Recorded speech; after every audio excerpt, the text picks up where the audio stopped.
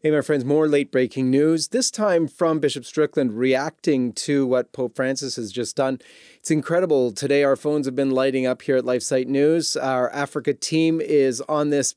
Basically, many members of the church in Africa are so shocked, even though we've seen the sort of devolvement of the church over the past 10 years with Pope Francis. This is a new demarcation point. It's a new low, something that many people would have said absolutely can never happen. Rubrics which specifically allow for the blessings of same-sex unions. Father James Martin jumping up and down saying, hooray, hooray, that he's going to do it right away.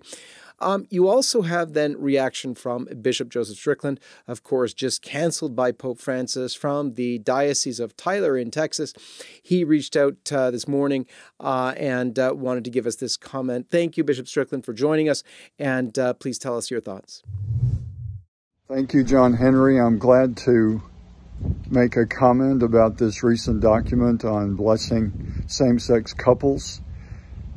We really simply need to be a united voice saying, no, we will not respond to this. We will not incorporate this into the life of the church because we simply must say no. And it needs to be a united voice.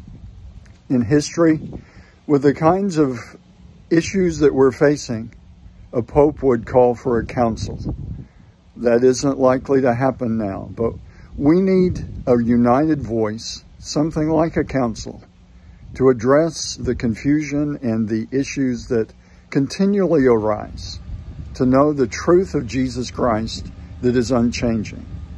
I ask my brother bishops that we all join with a voice of strength and joy in the Lord in these last days of Advent and say no to this latest document and ask for a clarification of the true teachings of our Catholic faith. The church is the bride of Christ. Let us rejoice in being members of this mystical body, the church. God bless you. Thank you, Bishop Strickland. We do indeed need to pray for Pope Francis, for the church right now. I pray that many of your brother bishops join you in speaking out and just saying no. And know that many of us are praying for you, loving and thanking God for your fidelity to him. And in this great time of crisis for the church, you've been freed to be a voice like almost no one else on earth. May God bless you, and God bless all of you. For LifeSite News, this is John Henry Weston.